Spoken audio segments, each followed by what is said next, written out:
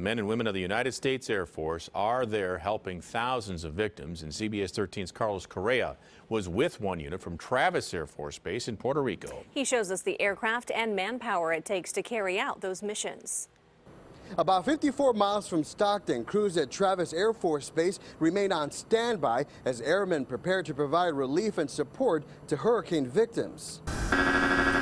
Stabilizer motion. Captain Brian Adams with the U.S. Air Force is on a mission. It always feels good to be able to help where you can. He's the pilot aboard the C-17, a global aircraft that spent hours making its way from Travis Air Force Base to San Juan, Puerto Rico, flying past Hurricane Irma to deliver much-needed supplies to the Caribbean. Obviously, we have a lot of different weather updates, both on the airplane and also we can call in over our sat phone and just get real-time updates. So we knew exactly where it was, and we obviously adjusted our flight plan to stay well away from it. The C-17 can hold a lot of things, depending upon the location and what is needed, but the airmen say the aircraft is always ready to go at a moment's notice. We can take a plethora of things. We could take vehicles, medical supplies. We could turn our airplane into a flying hospital. Milton Knight's family is from Jamaica, and although Hurricane Irma spared the island, he feels his mission to provide humanitarian relief and support to other places in the Caribbean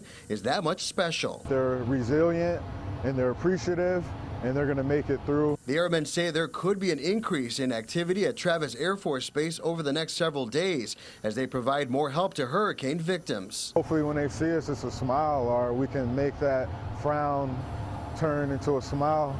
This particular crew that allowed me to be part of this weekend's mission arrived at Travis Air Force Base late Sunday night. Most went immediately on standby and are awaiting orders for a new mission.